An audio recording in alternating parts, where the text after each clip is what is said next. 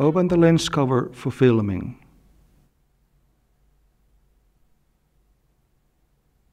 The power switch is on the side of the camera.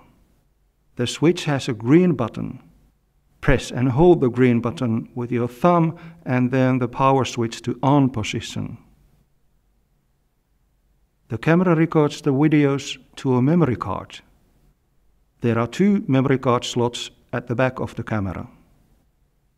The green light shows the active recording card. You can choose the recording card with A and B buttons. Don't remove the card when the card slot light is red. You can view the camera picture with the LCD display. You can also use the viewfinder. The focus of the viewfinder is adjusted below the viewfinder. By pushing the menu button, you can view and change the camera settings. You use the arrow buttons to move in the menus. Choices are confirmed with the exec button. Push the menu button again to exit the menu. For more information, you'll find the manual in the camera bag. The camera's battery is recharged with a power cord, which is in the camera bag.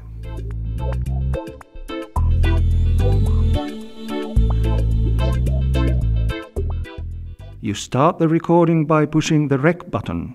This button is located on the side and on the top of the camera.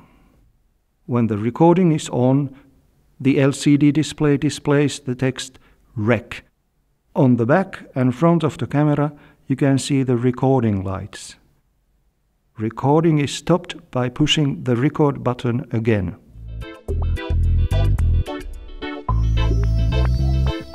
There are 3 rings at the front of the camera.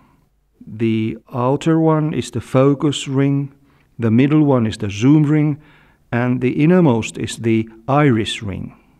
The focus ring and the iris ring can only be used in the manual modes of the camera.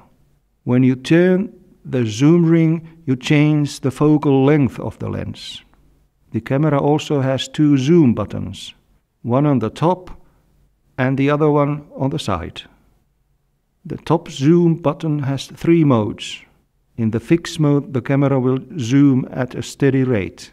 The rate is set using the menu and its camera set options. In variable mode, the zooming rate depends on the strength of the button push. In off mode, the button is not in use. To use the focus ring, you flip the manual focus switch on. Sometimes the autofocus doesn't work the way you want. In those cases, you have the option of using manual focusing. When you are focusing manually, the LCD display shows the focus distance. The iris ring can be used only in the manual mode. In this mode, the user has to set the camera's white balance in addition to the aperture size. To record sound, you can use the internal microphone of the camera or an external microphone. The external microphone is connected to the camera's input jack. The audio settings are adjusted using the side panel of the camera. You make the adjustments for the left and the right channel separately. To record with the internal mic, flip both of the channel switches to int mic position. The camera adjusts the audio recording levels automatically. The bars in the LCD show the volume levels. If the bars go red, the audio will have unwanted distortion. Use headphones to check the audio levels and audio quality. You can record audio with an external microphone. Turn on the microphone before recording. If you record, for example, an interview with one external microphone, connect it to input 1 jack.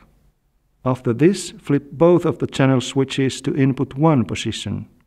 The camera will record the same audio to both channels. You can also set the audio recording levels manually. Flip the level switches to manual mode and set the audio levels with the disc controllers. When recording with 2 external microphones, Flip the channel switches to input 1 and input 2 positions after connecting the microphones.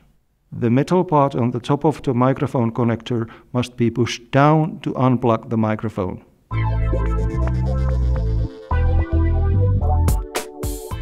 Hold the camera firmly when shooting handheld. In handheld shooting, it is good to switch on the camera's steady shot function. Push the menu button and navigate to the steady shot setting with the arrow buttons. Steady shot will stabilize the image when the camera shakes. When shooting with a tripod, it's best to turn off the steady shot function. Push the menu button to exit the menu. Turn open the tripod locking mechanism before attaching the camera. First, insert the tip of the quick release plate into the hole on the tripod head. Then turn the camera to true level and the plate will click into place. Remember to turn the locking pin to the locked position so that the camera won't detach accidentally. When you want to remove the camera from the tripod, open the pin and turn the lever. Push the visual index button and you can watch the recorded videos. Use the touch screen to browse and preview the videos. If you want to delete videos, do it only using the camera functions. When in the visual index menu, push the menu button and choose delete with the arrow buttons. On the touch screen, mark the videos you want to delete. Push OK and accept the removal.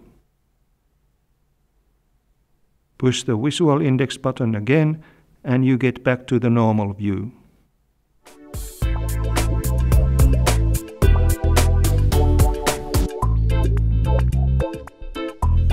Make sure that the camera's power is on. Find the grey USB cable in the camera bag. First, attach the USB cable to the camera and then to the computer. On the LCD, choose A or B memory card depending on which card you recorded the videos to. Navigate to your computer and you will see the camera's memory card as a separate hard disk.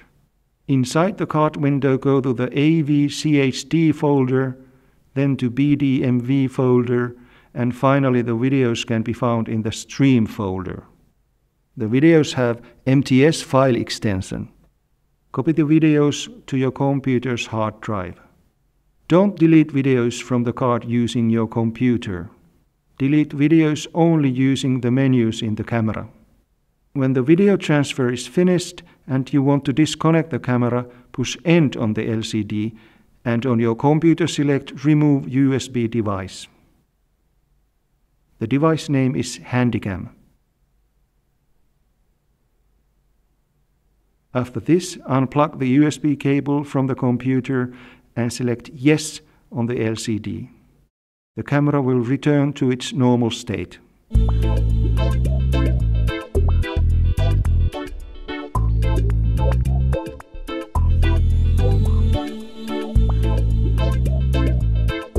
When shooting in bright light or at a bright target, the text ND can appear flashing on the camera's LCD. It indicates that it may be good to turn on the ND filter that prevents overexposure of the image. The ND filter has 3 levels. You can get help markers to appear on the LCD. Push the menu button and navigate to the display set menu. Choose Marker and turn them on. These markers won't show up in the actual recorded videos.